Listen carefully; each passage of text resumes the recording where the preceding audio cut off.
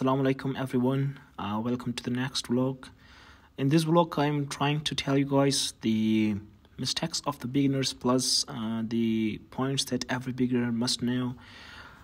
So this is the game which I have played against a new player, where I was telling him about the basics of the chess.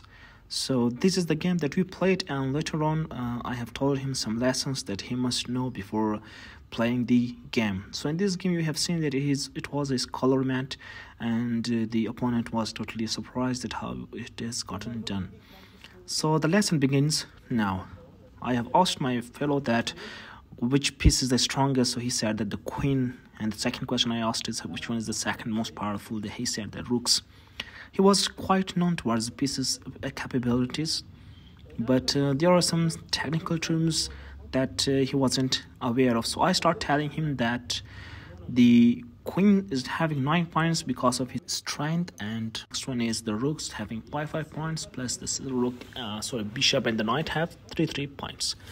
Later on I told him that the pawns are having 1 point, and among the pawns we are having 4 strongest pawns, those that covers the whole center of the game. According to the books, they say that pawn on E, F and C file are the strongest because it covers the center and allows the path of queen and the bishop inside the game, having 4 weak pawns which are A, B, G and H files.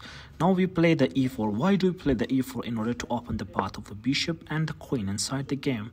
If we play the B file pawn or the H file pawn, on that time it would be less effective according to the computer also, and we do see the rating that it only opens the bishop path only for 2 squares, that doesn't cover the center. So that's why these 4 pawns are the strongest. Now we are moving to the next lecture, which is the center. So all the fight of the chess is for the center, to cover the center in order to have advantage of attack plus defense from your opponent.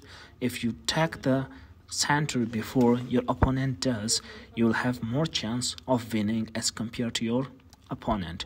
Furthermore, as a white, we have to be careful that the center should be covered and we must not go to the defensive state. The opponent plays E5 to cover the D and F file. Furthermore, we will play the bishop on C4 to cover a whole line, and furthermore activating the bishop. Furthermore, if we can activate the queen, we can activate the knight, which could be possibly the best moves according to the engine.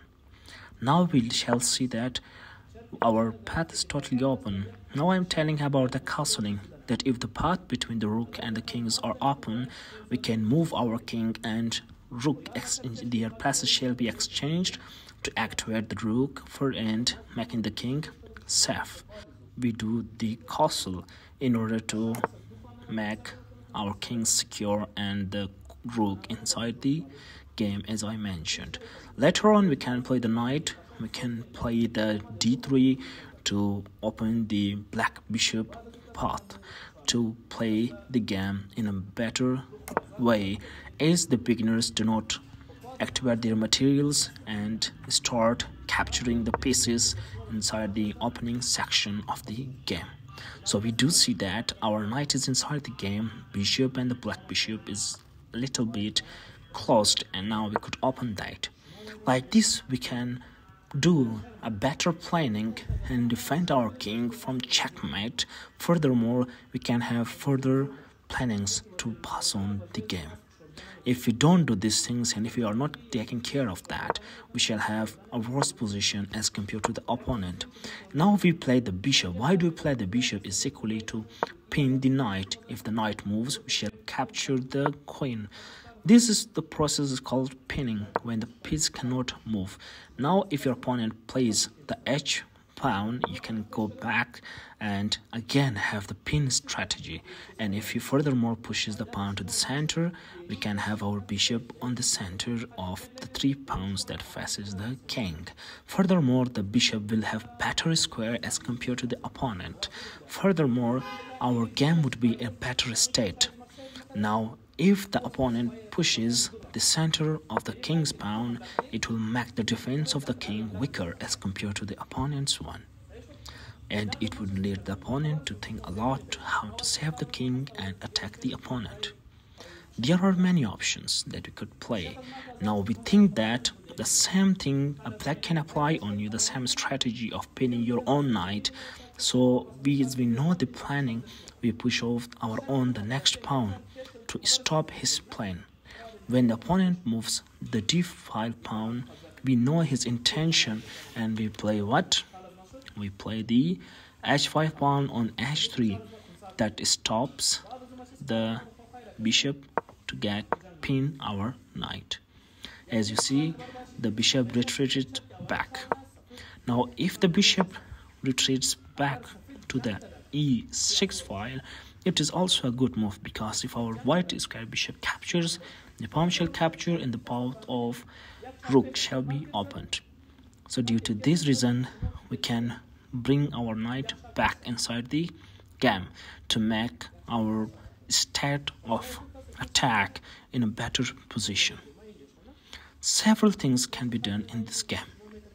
Now we do see that the knight is inside the center of the game and capturing most of the squares of your opponent, and we are a better position. We do see that our position is quite better as compared to placing your game without any strategy, without any planning. We have to see that the queen will be inside the e file square or the d file square, and the rooks will have a complete path. And when the rook are facing each other, we call this the development is completed. The development must be completed before we attack your opponent or before we do anything else, because it will make our game into a better position. We shall meet you in the next video, so take care of yourself and have a nice time. Thank you. Don't forget to subscribe.